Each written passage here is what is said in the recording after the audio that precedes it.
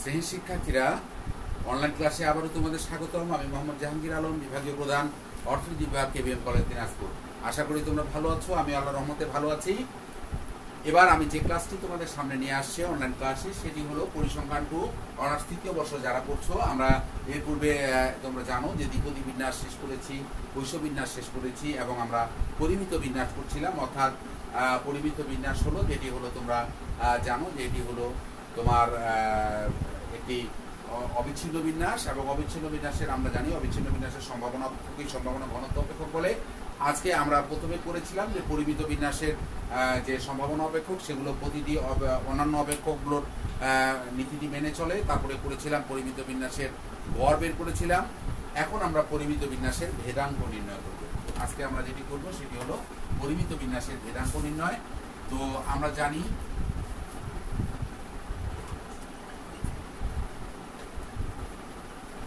সম্ভাবনা ঘনত্ব পরিমিত বিন্যাসের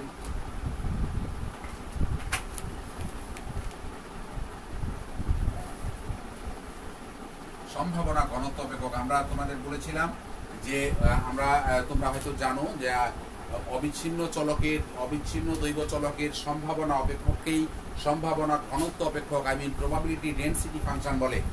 আর বিচ্ছিন্ন দৈব চলকের সম্ভাবনা অপেক্ষককেই সম্ভাবনা ভর অপেক্ষক, প্রবাবিলিটি মাস ফাংশন বলে। তো আমরা যখনই আমরা দ্বিপদী বিন্যাস বা পৈশ্য বিন্যাস করব, এটির যে সম্ভাবনা অপেক্ষক অবশ্যই সেটি সম্ভাবনা ভর অপেক্ষক বা প্রবাবিলিটি মাস ফাংশন। আর যখনই আমরা পরিমিত বিন্যাস, টি বিন্যাস, এফ বিন্যাস করব, এগুলোর যে সম্ভাবনা অপেক্ষক রয়েছে এগুলো অবশ্যই সম্ভাবনা ঘনত্ব অপেক্ষক, প্রবাবিলিটি ডেনসিটি ফাংশন। আমরা আজকে যেটি দিচ্ছি, আমরা পরিমিত বিন্যাসের সম্ভাবনা অপেক্ষক যেহেতু সেটি অবশ্যই সম্ভাবনা ঘনত্ব অপেক্ষক।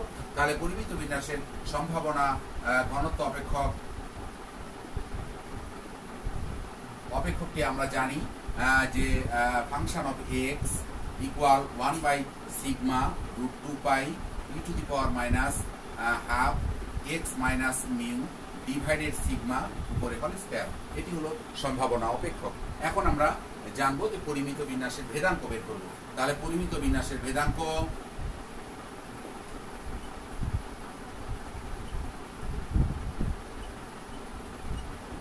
ভেরিয়েন্স অফ এক্স, আমরা সূত্র জানি ভেদাঙ্কের, সেটি হলো এক্সপেকটেশন অফ এক্স মাইনাস গড় বলতে তো মিউ এখানকার whole square, x minus mu whole square. Expectation x minus, যেহেতু পরিমিত বিন্যাসের গড় মিউ, আমরা এটি আগের দিন প্রমাণ করে দেখিয়েছি।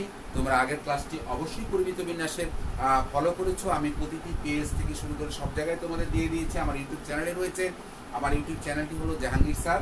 এটি তোমরা চ্যানেলে সার্চ দিলে তোমরা এটি পাবা, এবং এখানে অবশ্যই ক্লাসগুলো আপলোড করা আছে। প্রতিটি ক্লাসে আমার মোটামুটিভাবে আপলোড করা আছে, কিছু ক্লাস বাদ দিয়ে, আর বাকিগুলো আমার ফেসবুক পেজে হয়তো পাবা।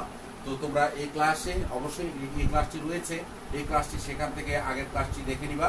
আমরা পরিমিত বিন্যাসের গড় করেছি, আজকে আমরা পরিমিত বিন্যাসের ভেদাঙ্ক নির্ণয় করব। তাহলে ভেদাঙ্ক হচ্ছে variance of x equal expectation of x minus x bar মানে মিউ বা গড় হোল স্কয়ার।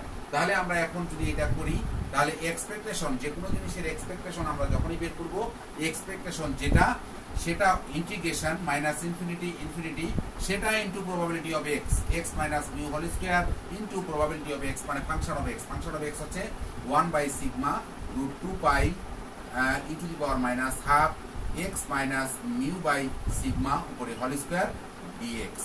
এটি আমরা সূত্র অনুযায়ী বসিয়ে ফেললাম। এখন আমরা তোমরা জানো যে এটি আমরা বের করে নিব, অর্থাৎ 1/σ√2π এটি আমরা বের করে নিলাম বাইরে, minus infinity x minus mu উপরে whole square e⁻½ x minus mu by sigma উপরে হোল স্কয়ার ডিএক্স। এটি আমরা বের করে ফেললাম। তাহলে এরপরে আমরা যেটি করব সেটি হলো, এখন আমাদের আবার তোমরা জানো ভালো করে যে এই অপেক্ষকগুলো যখনই আমরা করব, এর পূর্বে আমরা করেছি এখানে যে ই এর যে পাওয়ারটি x minus mu by sigma, এটি আদর্শ পরিমিত চলক জেড, এটাকে জেড ধরে নিতে হবে। ধরে নিয়ে আমাদের এটি আগাতে হবে 1/σ√2π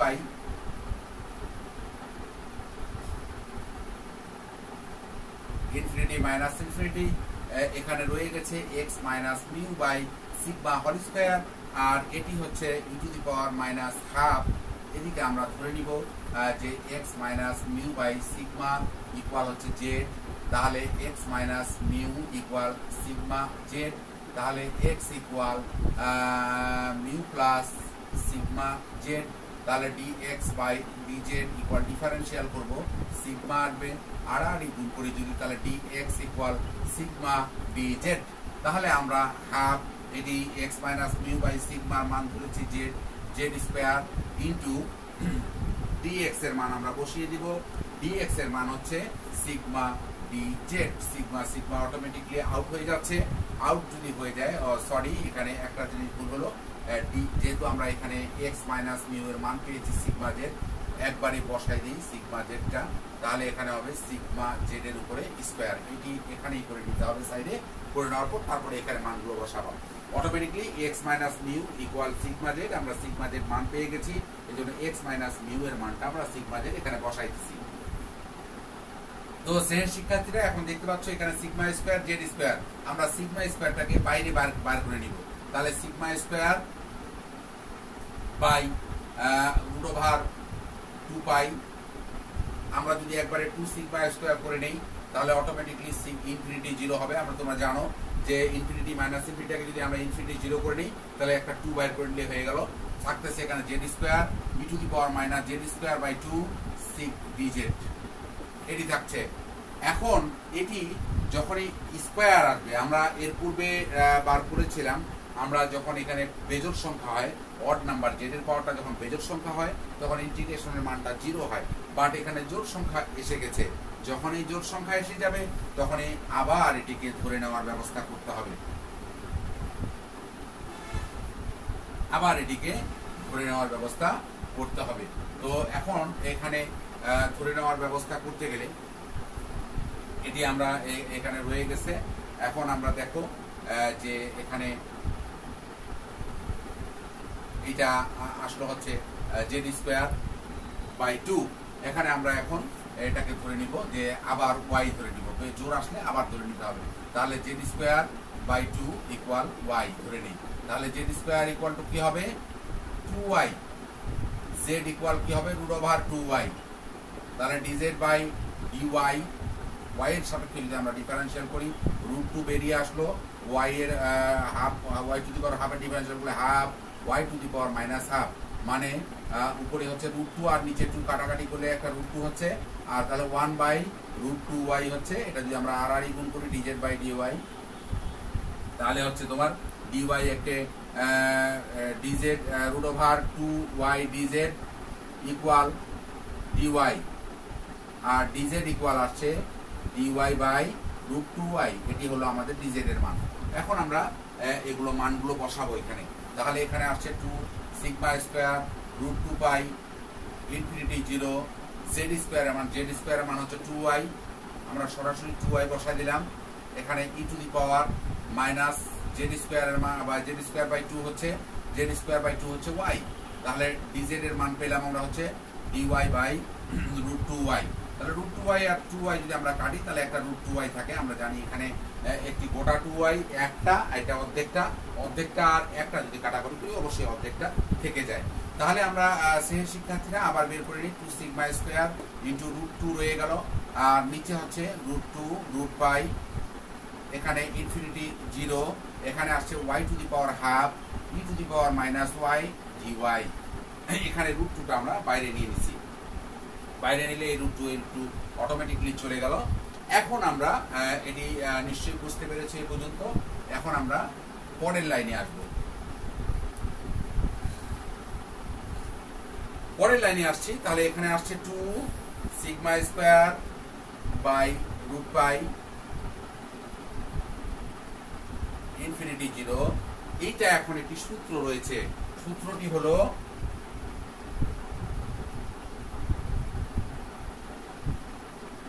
infinity 0 y to the power a minus 1 e to the power minus y dy equal to হচ্ছে গামা a, এটি একটি সূত্র রয়েছে,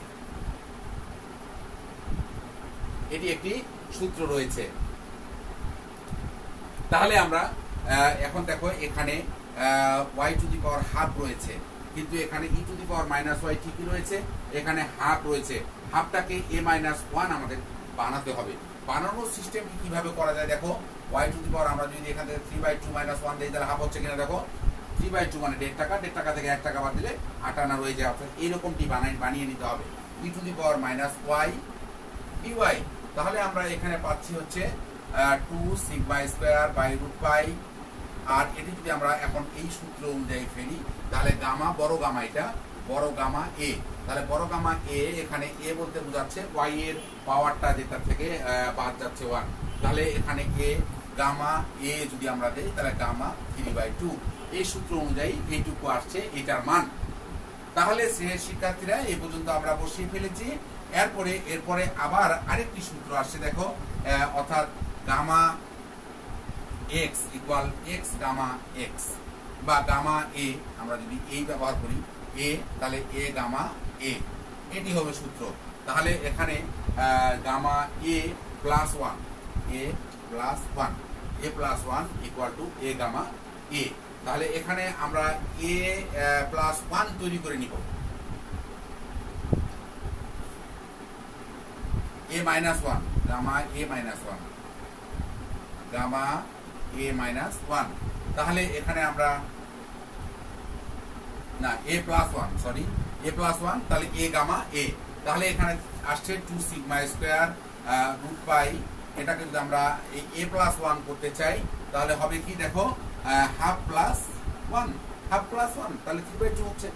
তাহলে এখানে হচ্ছে এ প্লাস ওয়ান, তাহলে এ ধরলাম, এ হচ্ছে আমাদের হাফ আর ওয়ান হচ্ছে প্লাস ওয়ান। তাহলে এটির সূত্র হচ্ছে এ প্লাস গামা এ প্লাস ওয়ান ইকুয়াল হচ্ছে এ গামা এ, এটি আরেকটি সূত্র। তাহলে আমরা এখানে যদি আমরা আনি দেখো, এখানে তাহলে 2 সিগমা স্কয়ার রুট পাই, এটাকে যদি আমরা করি হাফ প্লাস ওয়ান গামা, তাহলে হাফ গামা হাফ, এটি হচ্ছে সূত্র। তাহলে এইটুকু শিক্ষার্থীরা দেখছো কাটা যাচ্ছে। এখন আমরা জানবো, সব সময় মনে রাখবা গামা হাফ, এটি আরেকটি সূত্র, গামা হাফ ইকুয়াল রুট পাই। তাহলে এখানে দেখো, তাহলে গামা হাফ ইকুয়াল রুট পাই, তাহলে sigma square by root pi into এখানে গামা হাফের মান হচ্ছে রুট পাই, তাহলে রুট পাই আর রুট পাই কাটা গেল, তাহলে থাকলো সিগমা স্কয়ার। অতএব আমরা পেলাম কি, যে পরিমিত বিন্যাসের ভেদাঙ্ক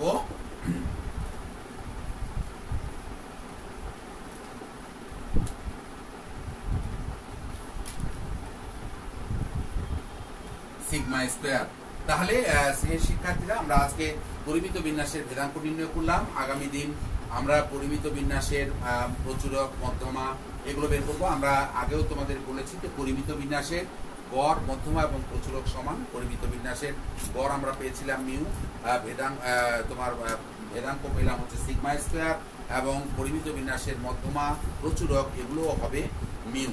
এবং এরপরে আমরা আদর্শ পরিমিত চলকের গড় ভেদাঙ্ক জানবো। আদর্শ কলেজের পরিমিত চলকের গড় 0, ভেদাঙ্ক 1, এবং এখান থেকে কিছু মজার অঙ্ক রয়েছে, আমরা সেগুলো বইয়ের পিছনে পরিমিত রেখার মানগুলোর উপর বেস করে আমরা অঙ্কন করবো। আমরা সবসময় জানবো যে এটি একটি গুরুত্বপূর্ণ প্রশ্ন, যে পরিমিত বিন্যাসের গড় ইকুয়াল ভেদাঙ্ক, গড় ইকুয়াল মধ্যমা ইকুয়াল প্রচুরক, এটি তোমরা অবশ্যই ভালোভাবে ইউটিলাইজ করবে। এবং পরিমিত বিন্যাসের ভেদাঙ্ক তো আমরা বেরিয়ে করে দিলাম। তো এই অঙ্কগুলো সমাধান করবো। আরেকটি বিষয়, যে পড়াশোনার মধ্যে থাকবে, কারণ অনেক ছাত্রই মনে করছো যে পরীক্ষা হয়তো পিছিয়ে গেছে বা আর হবে না, কিন্তু জাতীয় বিশ্ববিদ্যালয়ের যে নির্দেশনা সেটি অবশ্যই রয়েছে যে আগামীতে জাতীয় বিশ্ববিদ্যালয় যে কোনো সময় যখনই খুলবে, অর্থাৎ স্বাভাবিক পরিস্থিতির মধ্যে আমরা বিরাজ করছি, আগামীতে হয়তো আরও স্বাভাবিক হয়ে আসবে। যখনই খুলবে জাতীয় বিশ্ববিদ্যালয় তখনই তোমরা পরীক্ষায় অংশগ্রহণ করতে হবে, এবং পরীক্ষা বাধ্যতামূলক। পরীক্ষা ছাড়া কখনোই তুমি উত্তীর্ণ হতে পারবে না। আর পরীক্ষায় শুধু না, আমরা বর্তমান কালের যে ছাত্ররা, তোমরা শুধু পরীক্ষার জন্যই পড়াশোনা করো। ম্যাক্সিমাম ছেলে, খুব কম সংখ্যক ছাত্র আছে যারা শেখার জন্য পড়াশোনা করো, শেখার জন্য বা জ্ঞান অর্জনের জন্য পড়াশোনা করো। অবশ্যই তুমি জীবনের সফলতা লাভ করবে। তোমাদের জীবনের সফলতা, জীবনের উত্তরোত্তর সফলতা কামনা করে আজকের এই ক্লাসটি আমি শেষ করছি। অনেক ধন্যবাদ আমার সাথে থাকার জন্য। তোমরা ভালো থেকো, সুস্থ থেকো।